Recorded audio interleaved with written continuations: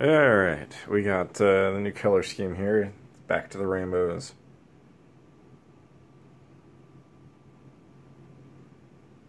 Basically, each district's got a color and it kind of undulates in and out.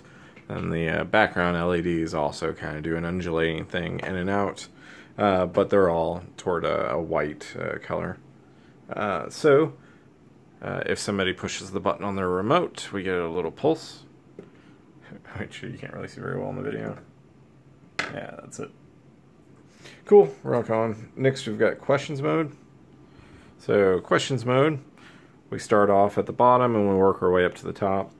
So as people vote on it, it increases the brightness in the back based on how they're voting.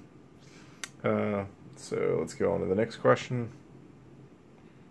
So then we go to yellow and green. So I'm going to stop there. We could go all the way up to the top, but at this point, instead of hitting next question, I'm just going to do the reveal because I'm just saying we've only done 3 questions instead of the full 13. So here's the reveal. So now we've got the first question. That's fading in really slowly. We got the second question. That's fading in slowly. It's got the colors from the district, the same as the last 2 modes. Now, we only did 3, so this is where it's going to stop. It's going to fade in, and it's going to hang out there.